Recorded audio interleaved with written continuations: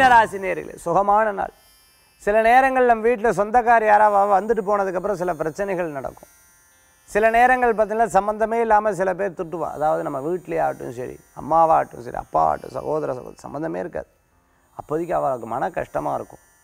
கொஞ்சம் நேரம் வாட்ட யதார்த்தமாக பேசினா போதும், திருப்பியும் சாதாரணமான நிலைமைக்கு வரும். அந்த மாதிரி பிறருக்காக நம்ம இப்படி பண்ணுறோமே, நம்மளுடைய மன கஷ்டத்தை யார் தீப்பா அப்படிங்கிற ஒரு யோசனை உங்களுக்குள்ளே நிறையா இருந்துருக்கும். யார்கிட்ட பேசினாலும் அவள் ஸ்டாண்ட்லேருந்து பேசுகிறா, எனக்குன்னு யாரும் பேசுகிறதுக்கு இல்லையே அப்படிங்கிற ஒரு யோசனைகள் மனசுக்குள்ளே போட்டு விட்டுன்னு இருக்கும். ஏன் கவலை? மீனராசிக்கு உண்டான இயல்பை இறைவனுடைய வழிபாடு, இறைவனுடைய நாமம், நல்லா சிரித்து பேசுகிறது, 4 பேர்கிட்ட யதார்த்தமாக பேசுகிறது தான் உங்களுக்கு ஒரு பெரிய வெற்றியே. சிறு பிரயாணம், தூர பிரயாணம், வெளியூர் பிரயாணம், வெளிநாடு பிரயாணம் பெரிய திருப்தியை கொடுக்கும். வியாபாரத்தில் அனுகூல்யத்தை தரும்.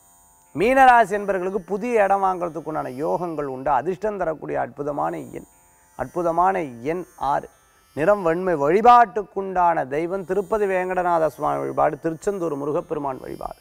நினைத்த காரியத்தை வெற்றி அடையும் அற்புத வழிபாடு மீனராசி அன்பர்களே.